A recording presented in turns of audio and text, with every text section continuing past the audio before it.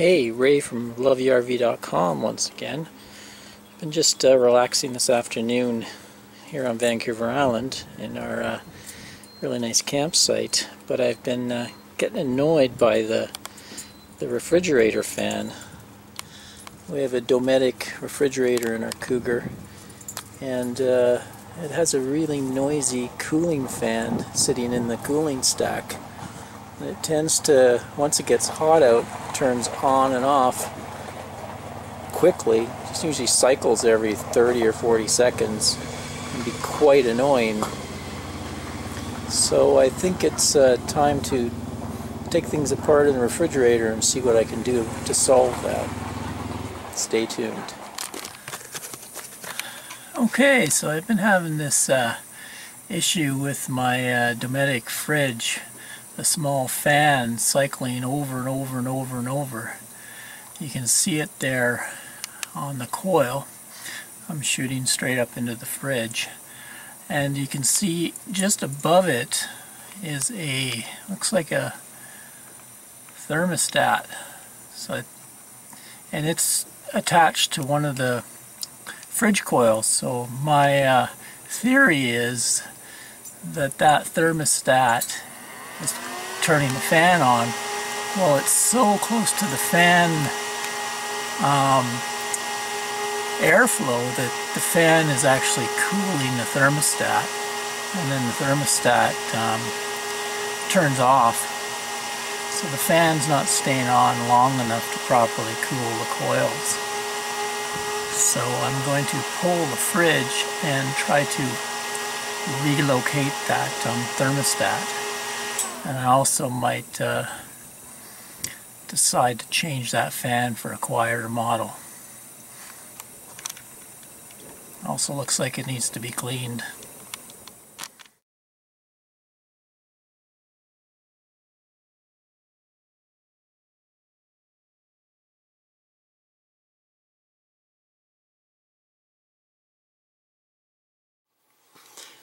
There we go, fridge all pulled out. It's a very easy job. Like I say, there's just a handful of screws, undo your gas and your electric, and you're good to go. The main thing that I've found handy is having something just the right size to slide it out on, and just happens one of the toolboxes in my truck's just the right height. So it makes it super easy to slide it out onto that, then I can move it around the rig. So here's the noisy fan right here. Makes all the noise, and you can see the problem. They have the thermostat that turns on and off the fan right above it.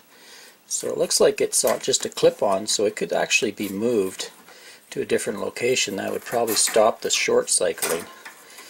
But I'm going to change that fan out for a little better quality fan that's designed for computers, a case fan.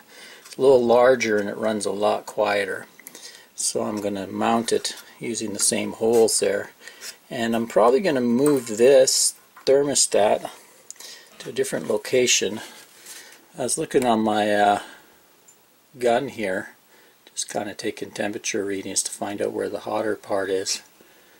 Right up around here, you can see it's up in the 90s. So I think what I'm going to do is move that thermal switch up there away from the fan air, and it'll turn on a little quicker, start the cooling process a little faster than what it is now, and probably stop the short cycling, so it should be quite the improvement. Also, while I have it out here, I'm going to clean out it's kind of started to collect some dust. I'll vacuum brush that all off. And I've been wanting to change this drain hose. That's you know, the water comes off inside the fridge when it melts, and it comes out and through this tube. It's just a drain, but the plastic is getting really brittle, starting to crack, stuff like that. So I've picked up a different hose. I'm going to change that out while I have everything apart. So let's get to work, get the new fan in here. Oh, one thing, maybe I should show you in here for Keystone Cougar owners. This is a Keystone fifth wheel trailer. 2011 model 276 RLS. Probably a lot of them are the same, but if you ever want to get add all your wiring, you can see they run most of the wire bundles up the fridge shaft here. I'll just look up there. Just check out all the wiring. So if you're ever looking for a wire or a place to run wires, this seems to be where they do it. And also this is the vent for the sink. Sink vent comes up and goes out and gets vented up in the same spot as the fridge.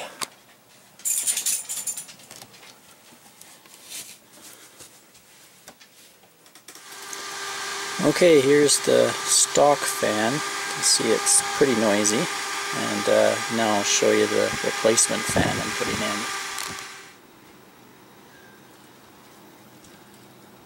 There we go. You can barely hear it. It actually is spinning quite fast, but it's doing something strange with the camera. It must be just the right frequency to make it look like it's slowing down. Anyway, it's pretty well dead quiet. So there we go. I've mounted the new fan. I've also moved the thermostat over here, so the fan's not blowing right on the thermostat. It's also in one of the hottest parts of the pipe, so it'll turn on the fan the earliest. And for mounting, I used the same holes they had used, and I used some just some pipe hanger material, doubled it up, so it's got a little bit of flex, but not too much. The fan doesn't have much torque. And then I used the bottom of the pipes and wrapped them up so I could have a place to run my wires. And then of course you see I've kind of gooped it with silicone. Gooped the nuts and bolts with silicone. Once that dries up, it'll give it even more support, and also then the nuts won't back off and fall out, because you know we have quite a bit of vibration when we're traveling around. Okay, and I've also given everything a good vacuum. The top vents, made sure they're all clean. You don't want those to be plugged because that's for the cooling up there. And I just thought I'd show you some stuff down here. I've taken this cover off, and that exposes the control board. I've seen it's called a dinosaur board a lot of places online.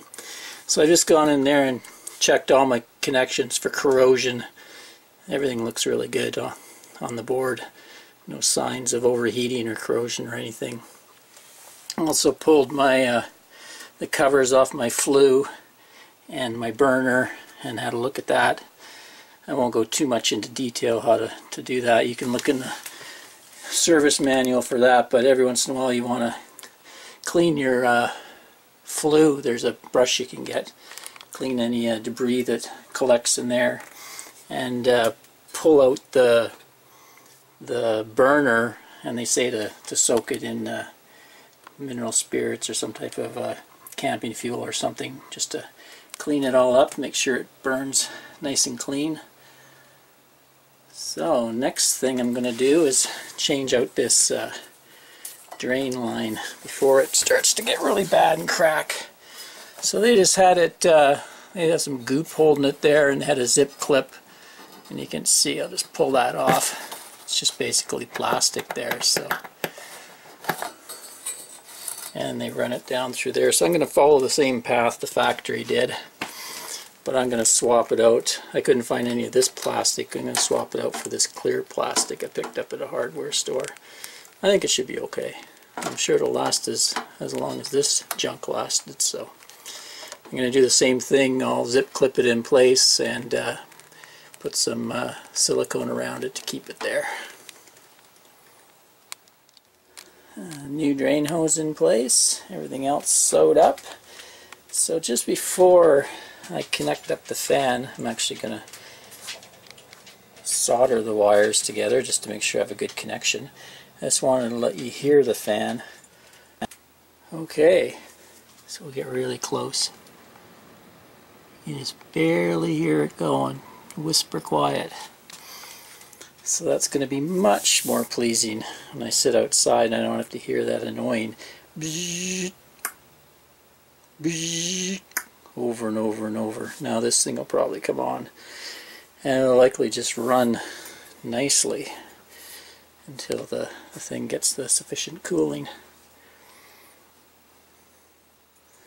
One caveat though is the original fan in here I think was about somewhere between 50 and 60 cubic feet a minute, whereas this one's around 40.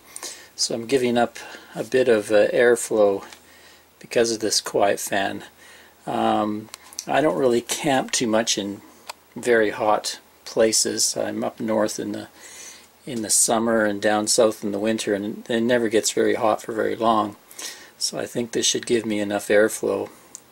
If you're going to mod this, I would advise, if you're camping where it's going to be 100 degrees out, over 100 degrees, you might want to go with a pair of these fans. I've seen cooling kits online, you can get as much as 3 fans in there. So I'll leave that up to you, what you want to decide, but I'm just going to go with this fan, as I like how quiet it is. I think it'll give me enough airflow. I don't have my refrigerator in a slide like some folks do, so I have a nice tall stack up to the roof top, so I get quite a bit of a convection, and I think this will just give me that extra boost on a warm day.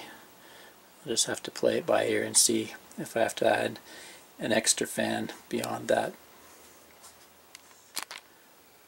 Okay, all soldered in place. Just use a little electrical tape there to tape it up to the side.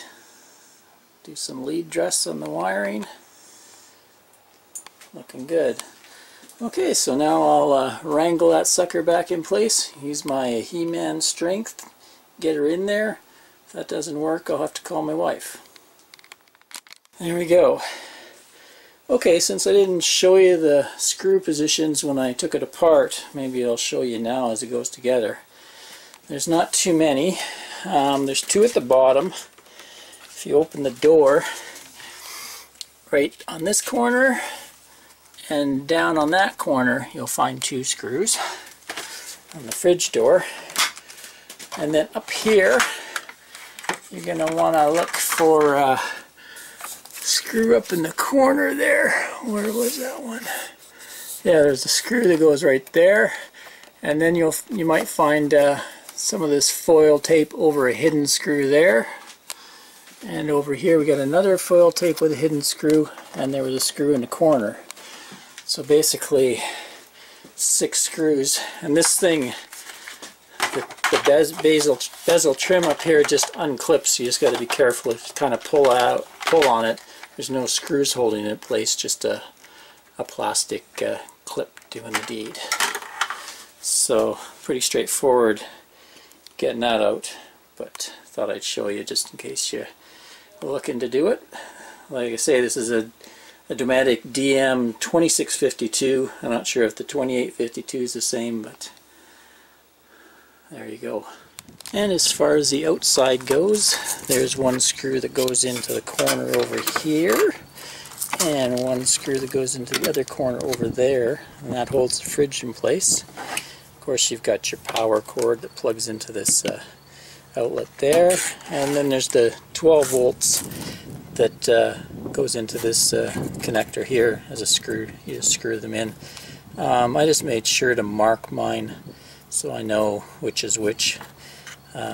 So this one I put a bit of black marker on it and black tape, so I know black to black. And the other one white to white, so I don't get my 12 volts reversed. And then you've got your over here you've got your gas line to hook up.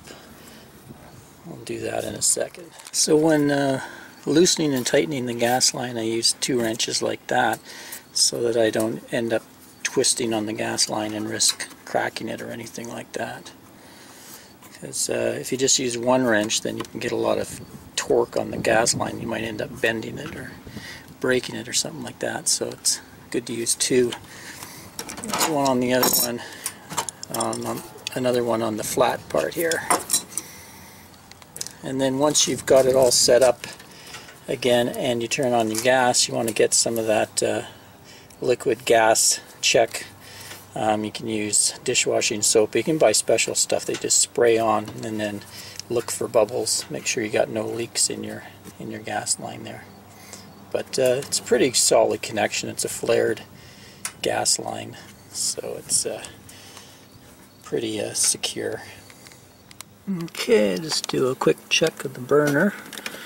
Unplug the power here and the gas should automatically come on and light.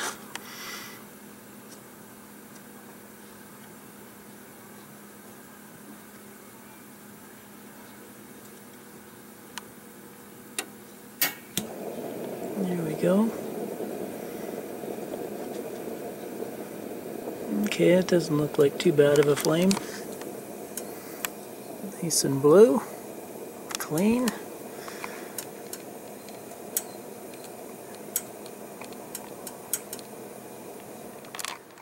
There we go. No more annoying fridge fan. The new fan seems to be turning on fine, and I can't hear it at all outside.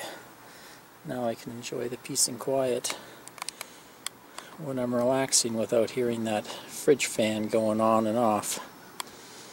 If you've come across this video and you have a problem with your Dometic fridge where it's not working on electric, then check out my other video where I replaced a faulty heating element. I'll link to it in the description. Until next time, this is Ray from loveyourrv.com. Hope you're having a good RVing summer. Cheers.